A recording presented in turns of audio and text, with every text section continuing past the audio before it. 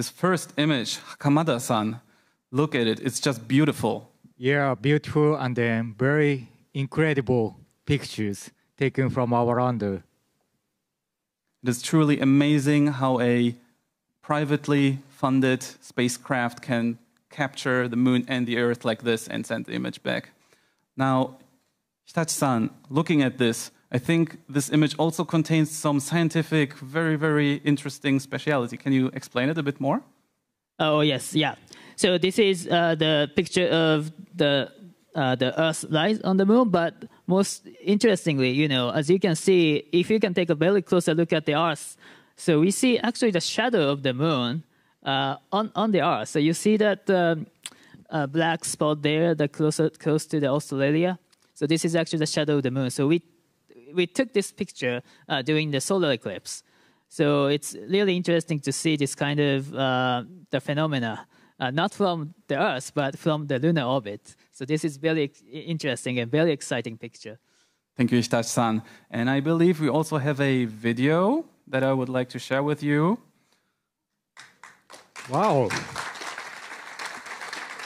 Hakamada-san, doesn't this look amazing? Well, this is real video.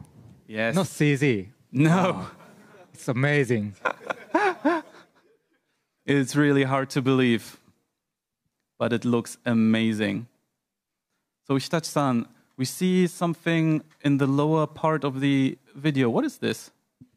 Yes, I think this is a part of our lander. So this is a part that we call MLI, a multi-layer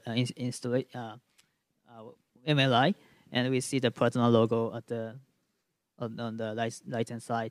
So it's really great. It's really amazing to see this, you know, shadow and the bright part and the shadow part of the moon. So because there's no atmosphere on the moon, so we can clearly see the lunar surface. And this is really amazing video.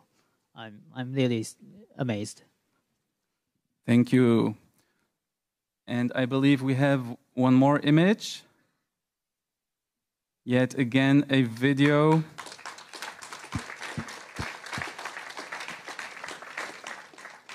Hakamada-san.